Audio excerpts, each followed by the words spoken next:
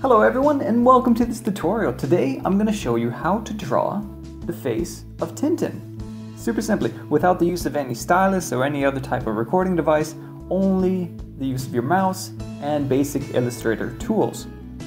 And yeah, I'm going to show you just a couple of tricks, how to make it pretty easy, and we'll get started. Alright, the first thing I want you to notice, I've already drawn this about 3 times here. And then every single time you see that they're a bit different from each other, especially the ear. The right ear I had a lot of trouble trying to mimic this, but I had this basic sketch that I wanted to recreate. Alright, so don't worry about that if it's a bit different from my image or if my image is a bit different from these ones. That's perfectly normal, that's just part of drawing. So the first thing we're going to do is we're going to take the colors that we want to use. So we have 3 principal colors correspond to the face, just so it's a bit easier for us to manage instead of, because you'll notice if his skin color is a bit different from the rest or it doesn't match the yellow hair, there's no reason to play with these things. Alright, so let's get started. We're going to use our ellipse tool and we're just going to click once, and I found the best proportions are a height that's 13 and a width that's 11. So use those ratios and that'll get you the rough shape of his head. Then let's zoom in right here and let's go to make his eyes. And what we can do to help position them, if we go, well, we can go Control Y and we see this kind of outline here. So let's use this and create our little ovals. And they'll be about that big, roughly. We're going to make sure that they have a black fill and no stroke, like that. And then we'll press Alt, Shift, and move the other one to about right about there. Don't worry, everything can be adjusted. Next thing we're going to do, we're going to draw a circle. And the circle is going to be roughly the same height as its eye. So hold Shift and drag. And then we're going to delete, using the direct select key, this part of the circle and this part of the circle. So we're left, and this little anchor point. So we're left with half of a circle. And that's going to correspond to his nose. So let's move this just a bit below the center line and a bit to the right. About there. Then we're going to use the direct select key. We're going to select both of these anchors and we're going to pull them out. Just slightly like this. And then we're going to select these handles, hold Shift and pull it out until they intersect with that line there. Like so. And there we have his nose. And if we go to Control Y, that's the basic shape. Now let's give the nose the correct color. There we go, as the background. Next thing we're going to do, we're going to go into Control Y again, to this view. And we're going to use the pen tool, and we're going to select the point from about his eye, right here, to about the middle of the other eye right here, and a bit down. And we're going to give it a slight line, a curve like this. And that's going to correspond to his mouth. Then we'll use the pen tool again, and we're going to create the kind of teeth. So we'll click on that line, then a bit below, give it a kind of sharp curve, and to there. That'll do it. Close that anchor, and then close this right here and make sure that the line roughly matches up. Like that. Easy. We'll go to Control Y again. And we're just going to give this a white color. That corresponds to the mouth. Then, let's do the ears. Ears is quite simple. Select this, use the pen tool, and right above the eye, we'll begin the ear. No, I don't want to add a point there. Right above the eye, and then just a bit higher, we'll add a bit of a curve. And then to roughly nose level is a good point to aim for, like that. So, like that, super simple. If you have a bit extra here, you can just pull this in a bit, like that, or you can pull the whole ear out. And then we're gonna add a little notch right here, and that will correspond to the inside of the ear, like so. Great. To make the other ear, we're going to click on this, we're going to hold Alt and Shift and move it over here. And then we're going to right click, go transform, and reflect by 90 degrees on the vertical axis. And there we have the other side of the ear. Now on this side, we're going to bring the ear just a bit down, and we're going to add another point right here. So we click on this with the pen tool, bring it down a bit, and then bring it up to make the inside of the ear, like so. Pretty simple. And same deal with the bottom here. We'll click on this point and add another bit of a curl like that. Then we're going to use the pucker tool right here. If you can click and hold on this, where you see width tool, go to pucker. You can hold Alt and click, and you can change the size of the brush, but we're going to make it a small brush like this. And we're just going to pucker this bit of the path. So I'm going to select this and then bring this in. Oops. Maybe a bit bigger than that. Just to give the ear a bit more shape. Although it looks very scraggly right here, and that doesn't look very nice. But let's see if I can change the line here. No, okay. Now that doesn't look very pretty.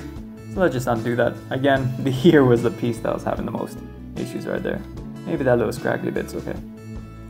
Then we can just click on this, we can drag it in a bit, and you can just modify these anchor points a bit. Try to get rid of that space right there. One way is to, oops. One way would be to modify these anchor points and just bring them down more like that. Like so. Alright, so there we have the other ear. Now we're going to draw the eyebrows. Super simple. 2 points above the eye with a very high raise. Like so. Press Alt, Shift, and bring it above the other eye. And now we're going to add the hair at the top. So we use our pen tool, and in this case we'll press Ctrl Y, go into here, it's a bit easier to modify. Use the pen tool, and starting just above his hair, but not on the line, a bit off, we're going to create this kind of bulb. It kind of grows, and then gets narrower as we get closer to the top of his head, like so. And then it starts to curl upwards above his right eyebrow. And then from here, give it a strong curl like that.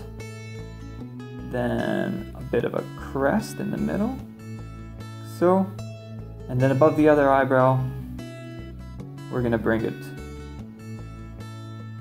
down to here with quite a strong crest, like so. And then we're just gonna follow, we're just gonna close the shape right here. Oops. Sorry. Let's follow this edge right here.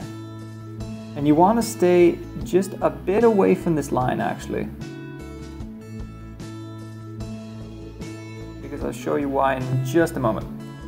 All right, now that we have that shape, you can click on it. It looks absolutely terrifying, very unnatural, but that's okay.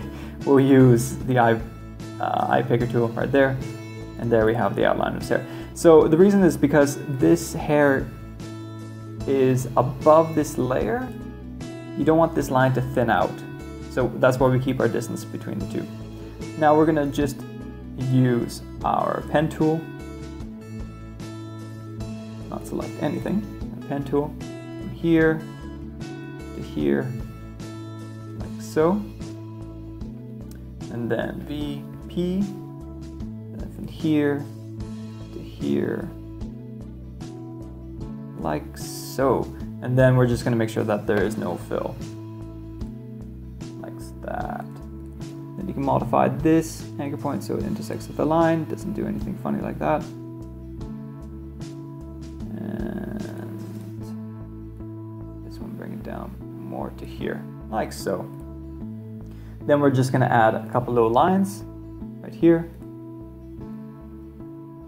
little curve, VP, little line, a bit longer, VP, and little line again. Like so, 3 little notches, just like that. And there we have his face. Now we can add another feature, so his neck. We'll use our pen tool and we'll select a point somewhere right around here. And then directly across from it, up there. And then add a diagonal kind of trapezoidal shape right here. To the center and close it like that. Then with this, we'll use our skin color, skin tone that we have in the back. We're going to arrange it, send to the back, and then we're going to use a rectangle tool, about so big. Give it a white color, that's the inside. Then using the direct select key, select this side, hold shift, and bring it upwards like so. Then we're going to bring it so that's flush with this side right here. And again, we can select the direct, we can select this and bring it down to there. And then we just modify it so it looks like a collar should. That. Make it a bit extend like that. Then we're just going to copy the shape.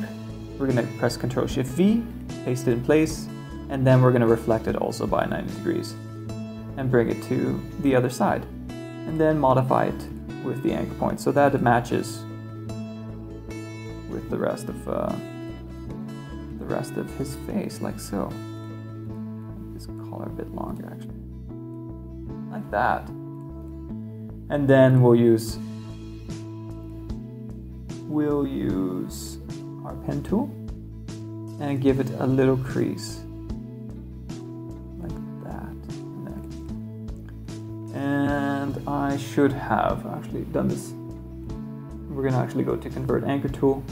You want this to be rounded so it looks like a collar. So I'm just going to round that. And since that's behind, we don't have to worry too much about that.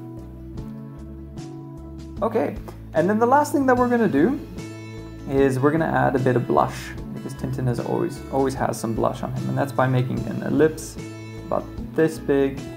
We're going to give it this color here, and we're just going to copy it directly to the other side, holding Alt, select both of these points, and then we'll go Effect, Blur, Gaussian Blur, and then you want to choose a value where you still see some of the inside, but it's also quite diffuse outwards.